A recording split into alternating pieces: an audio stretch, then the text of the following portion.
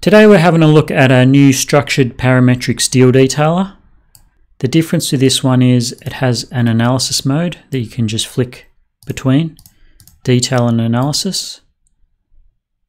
Given that it's parametric, obviously you can quickly change beam sizes, column sizes, etc. And it has some connection types, so I can just change it to fully welded. I can rotate the column. And I can put stiffeners in if that flange isn't up to capacity.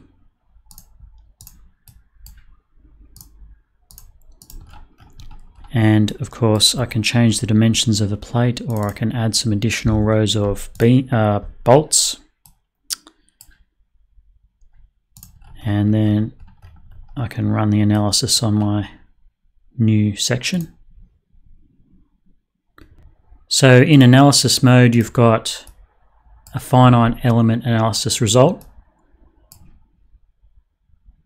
Everything's modelled as thin plates with the correct thicknesses based on the inputs, and you can see the stress minimum and maximum are color coded, and it'll show stress in the sections, the beam and the column, as well as the plates. And it also will show you the stress in the bolts. So here we've got an axial and a shear load for each bolt.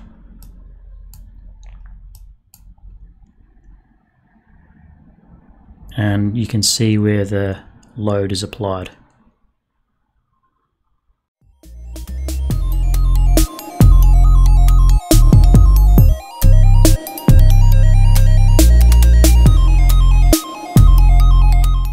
So let's try the smallest possible section sizes. And you can see it's come preloaded with a lot of standard sections for Australia. And you can actually mix and match them. So here I've got a column with a beam, but I will have to rotate that column. It might not even fit,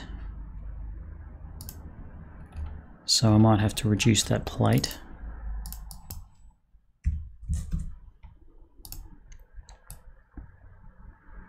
It's probably pretty close. It doesn't show the little radius at the moment. It's probably a bit better. And the height,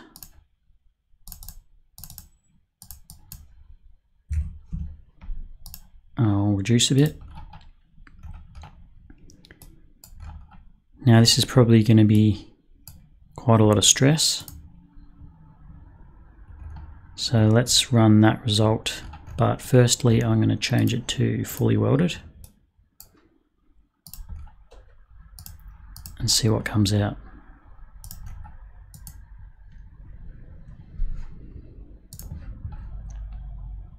Have a look at our analysis. And as you'd expect, it's quite severe. It shows a deflection which you can adjust the magnitude of. Got up to 80 MPa there. And even the column sections experiencing a fair bit of stress there. So I'm just going to change back to detail mode. I'm going to use the H rotation. Because they're the same size, you can see that they match exactly. I'm going to run that.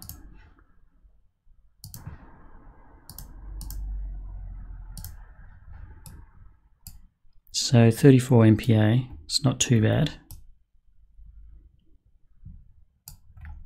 You can see there's a bit of stress in the flanges of the column. So say we wanted to get rid of that by putting some stiffness in. I'll just put the top one in, which will be under tension. I'll run that again.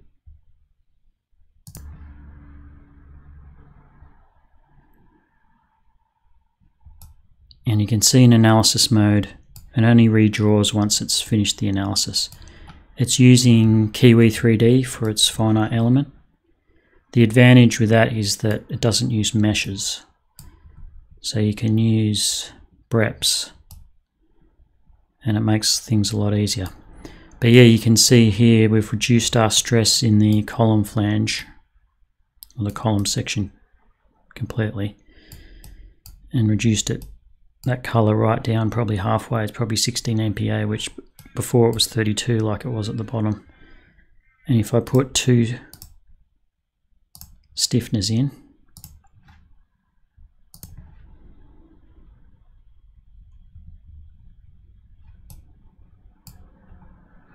it has helped a little bit. We're down to 14 MPa, that's why. So this dynamically updates. So we're about half stress. It's interesting to note that this middle section's stressed up. So in some cases you can put a diagonal stiffener in there as well to alleviate that. And now let's have a quick look at the plate option as well. So if I go back to the other mode, I want an end plate. And I'm going to just increase the UC size, columns. As I said before, these are preloaded with Australian, but you can manually put any section size you want in just by specifying the height and the width and the flange thicknesses, or the web. I can also preload it with any country quite easily as well. Standard sections for each country. So let's just increase the beam size a bit as well.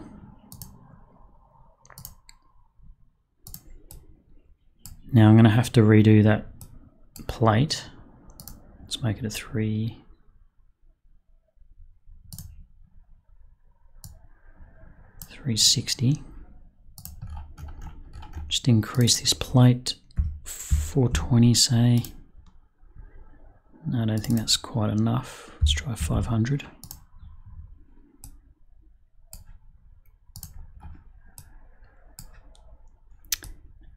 And I'll just get rid of this row of bolts for the moment. But I'll change the thickness of the plate down to 6 thick. Let's see what we get out of that.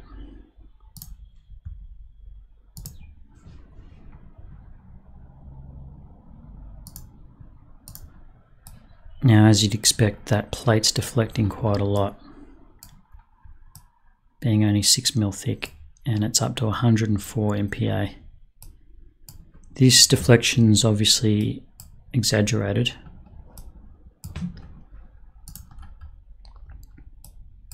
And also bear in mind that this is only 1 kilonewton at 1 meter. So this is 1 kilonewton meter moment on this end. So not a lot of force really for the size of the sections. So that plate would be within capacity given steel grades. So deflection is exaggerated. But let's see if we can reduce the stress on this plate by adding some additional rows of bolts. So if I put 100 in there, and I put, say, 400. No, I want about 300 and let's try 340.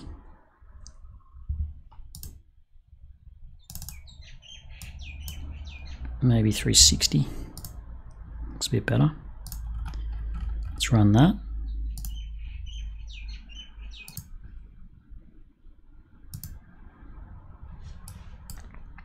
So now we're down to 57 MPa. So putting those extra bolts has made a lot of difference there.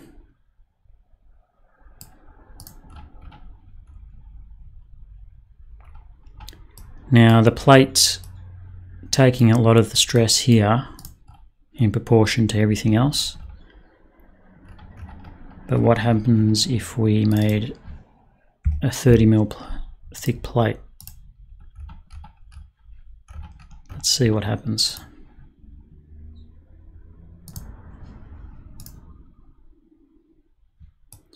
You can see only 4 MPa on that plate. Yeah, not much. But the color plot, because the stresses are so low, the color has started to pick up in the other sections where you can see those low stresses are happening in other parts of the section. Obviously these section capacities and plate thicknesses have a lot more capacity, given you can go up to at least 250 MPa on a plate normally. I could increase this load by quite a lot. So hopefully that was interesting to see something you can do with parametric design and finite element analysis. The idea of this, of course, is to save the engineer huge amounts of time, and so everything has been designed to be able to be accessed quickly. You've got all your sections preloaded and you've got fast results, and of course you can just print this out as a 2D detail, or you can bring this detail into other modeling software quite easily as well to give to the architect or the builder.